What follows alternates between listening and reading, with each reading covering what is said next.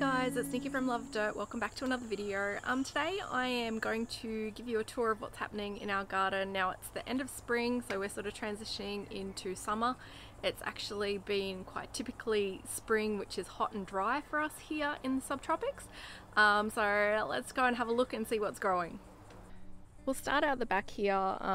Basically everything is just getting a little bit cooked. We've got some mildew problems with our zucchini, which is pretty typical for us here in the subtropics because it is so humid. So we've got a button squash here.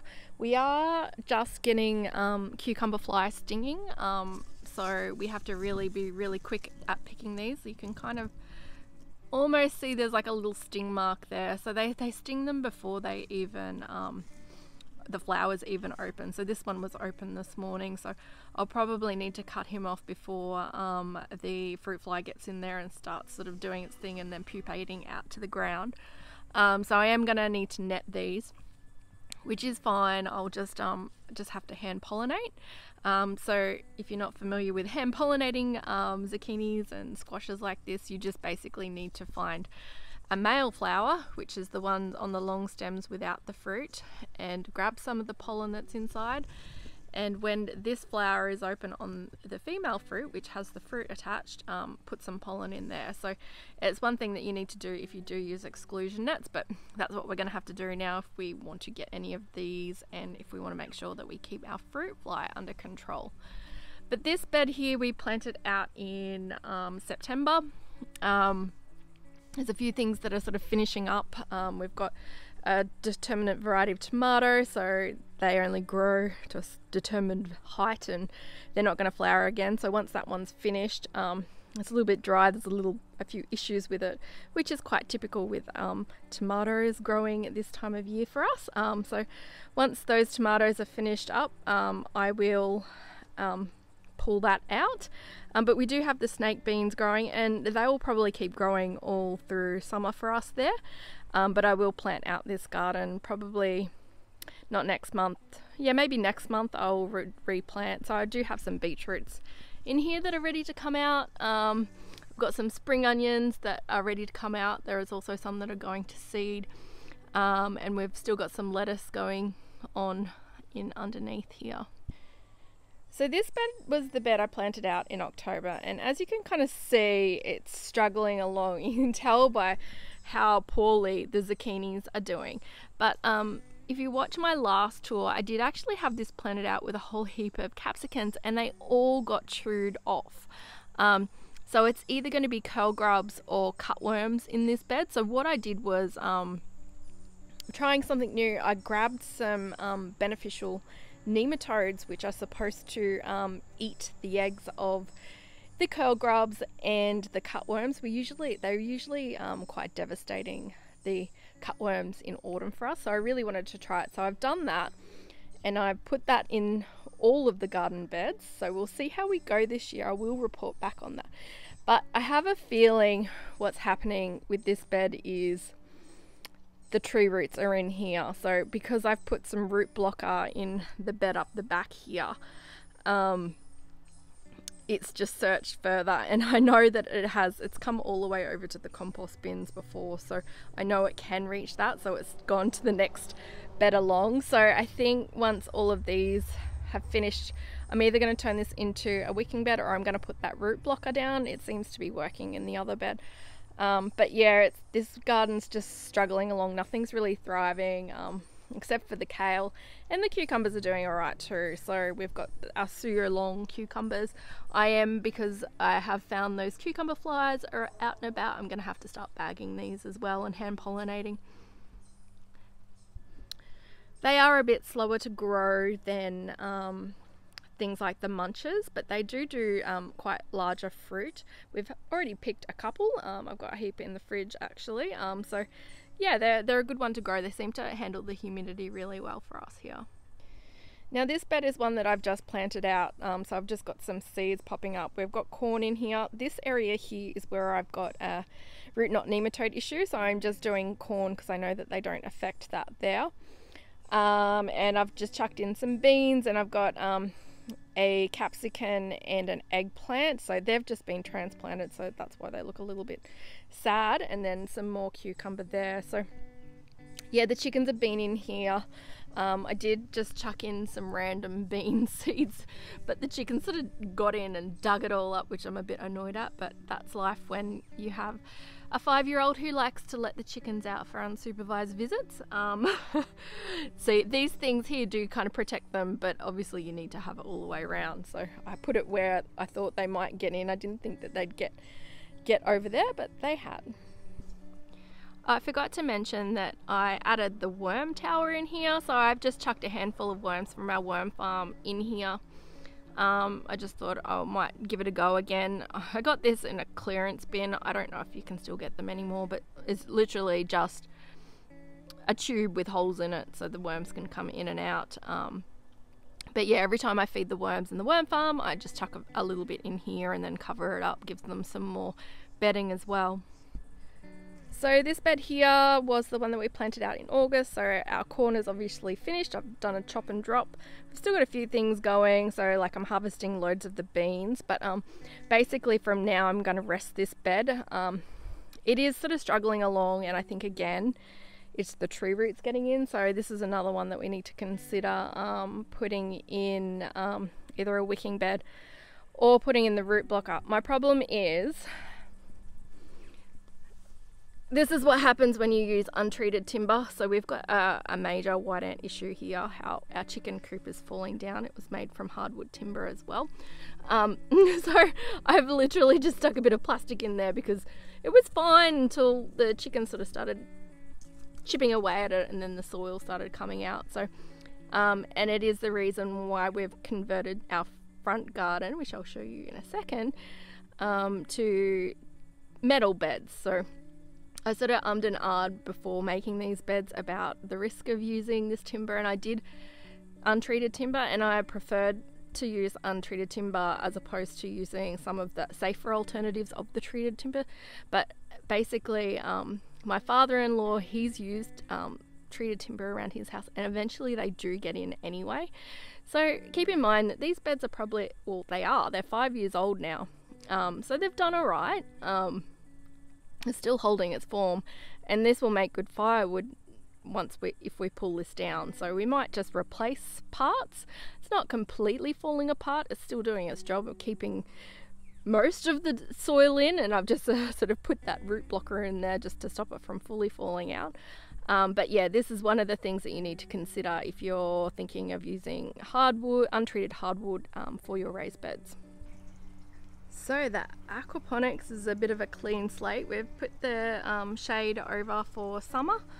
Yeah, and we've just been trying to make sure that our flooding and draining is working properly, because what happened was these weren't sealed in and the beads were getting in and blocking it. So we're just making sure that's all good. I have just chucked a bunch of seeds in. It's really good for germinating seeds. They're rocket, I believe. I did chuck in some loofah as well, but because we moved it all around, I'm not sure if they're going to come up, so I will redo those. But we still do have a lot of celery, so these are monsters and they really do need to come out. I've got so much in the fridge. I've dehydrated, I've frozen, I've given it away. Yeah, so I'm just sort of thinking, particularly with this bed, I will take out all of the celery, because what it's doing, because they have such huge root zones, it is blocking everything. So it's time for those to come out. It's a messy job because the roots were so big, but yeah, they've got to come out. And here, while I'm here, these are sweet potatoes. I take cuttings of those and pop them in. Grasshopper just jumped on me. Take cuttings of these and just stick them in here to get the roots. I find and I think I spoke about this in my video last week, but basically I get as many slips going as I can, and then I plant them out, and I find that the more slips I have, the more larger tubers I get. So yeah, I just wait until they've got some roots, then plant them out in the garden where I want them to go. So remember how I was talking about how I hated the front garden? We finally got around to fixing it up. So I did end up going with the Birdie's bed. So I got 2 new ones. So these ones I think are the 8-in-1 ones, just from Bunnings. And we've planted out with corn in this one. There's some cucumbers and beans and sunflowers. And this one we've got zucchini, we've got okra, we've got sunflower. So this is about 3 weeks of growth, and a lot of these things were grown from seed. I think just the chili, the eggplant over there. So the eggplant and the chili, which is over there, and the okra, those were the only things that we had planted as seedlings. Everything else has just been direct sown. I did have a few cucumbers not come up here, so I've just planted a tromboncino in here and some red noodle snake beans, so they will hopefully come up soon and then cover this arch, which will be awesome. Here's the startings of one of my sweet potato beds. So I usually try for this size bed, which I don't know if you noticed, but these were one of our original ones that I just got some spray paint and spray painted them the same color as the new ones. I did actually try to get the same color as what we had, but they didn't have them, so I kind of like this color better anyway. Maybe it might be a bit hot, I don't know, but it turned out really well. I'm pretty pleased with it, considering it's only $15 for a spray can, so it's kind of like they're like new beds now, considering these are probably 10 years old, these garden beds, so they're doing pretty well. Anyway, back to the sweet potatoes. I'm going to try and get 12 slips per bed. This one, I'm not sure what I'm planting out there. That will be next month's problem. But I've sort of put in there, I've done my lasagna method in there. There's some horse poo in there. There's bokashi in there. You can tell that there's bokashi because there's a soldier fly trying to get in there and lay eggs. They obviously can smell that happening there. They're just amazing. They must have really sensitive smell because it is quite deep down. But yeah, I'll plant that out next month. I do have a bunch of things, seeds hanging around. This bed here, which I've just got the shade over, it's things that I've transplanted from the aquaponics when we cleared it out. I don't think they're going to do very well, so but I've put that shade over it for now. But the plan is here to do some more beds there, but in the meantime I'm going to probably do a bit of a flower garden slash pumpkin patch, I guess you could say, and just let that sprawl over there. I just we don't have the budget at the moment to get those big beds. I'd like to get another 2 of the big ones. We are going to get rid of the fig tree because it doesn't do anything. I'm giving it this year to produce goods. I'd rather grow guavas or whatever that are actually going to produce stuff, so it's got a year to produce, otherwise it's out of here. We got another compost bin, so that's the new area. I did buy these really cheap and nasty arch. It's not the one I want. The one I want will be custom, but for now this will do. I just needed something in there for the cucumbers to climb because they were just about ready to climb, so I've just grabbed those, and it's cable tied together, and I'll probably have to put some star pickets in to make it stay in one place, but I'm looking forward to it getting covered. And yeah, hopefully the flowers will sort of all kick into gear. The kids have put up their Christmas stuff already, and yeah, it will be a much nicer place. Basically there I want to put a bird bath as well, so yeah, I'm looking forward to seeing how this all finishes up. But yeah, I'm much more happier with it now. So this is one of the garden beds that I'm going to wind back, and actually we're going to remove it completely because this is where we're going to be moving our carport. So this is probably, I might put some pumpkins in, because I don't think we're going to be doing anything here until February, March next year, but I don't want to invest too much money in boosting the soil and things like that, so I'll just whack some seeds in here. If they grow, they grow. If they don't, they don't. But I'm letting the tomatoes finish up. We've been getting loads of tomatoes from here, believe it or not, even though they look really straggly. We've got cucumber flies on the go at the moment, just sort of smashing our pumpkins, so I do need to come and protect them. I squished one here yesterday, last night. I haven't seen any more, but like I said, the little button squashes out the back were getting stung, so I know they're about. But yeah, the zucchinis, the black beauties, have been doing really well. And surprisingly, they haven't succumbed too bad to the powdery mildew, unlike the butternut. it's been smashed. I honestly have not been doing anything to protect it, but we've been getting a couple of this every couple of days, which has been nice. But yeah, this whole area, I did harvest a bunch of these seeds. This whole area, we're going to sort of shut it down and yeah, focus on the other areas of the garden. It's just too much to manage when it's too hot and you've got to water everything. So yeah, it'll be good to sort of hands off this area. The sweet potatoes here will probably take over, but again, I'll kind of want to keep it under control to some degree because of snakes, no ropes. But yeah, that's that front garden. So the wicking bed is still doing really well. It actually probably needs a top up of water. We kind of went a little bit nuts with using the water from our water tanks just because we were anticipating a little bit more rain, but it's been in the mid-30s for the last 3 weeks here, and we haven't had a great deal of rain to restore the garden beds. So having the wicking bed has been really good because I haven't had to water this and it's just sort of kept on going. But yeah, just a lot of things going to seed in here now. But how good does these cornflowers, they're beautiful, even the snapdragons. So yeah, always plant flowers if you want to bring in beneficial insects to your garden. It's not a waste of space. But over here in the perennial garden, I do need to come in and fix up this salvia.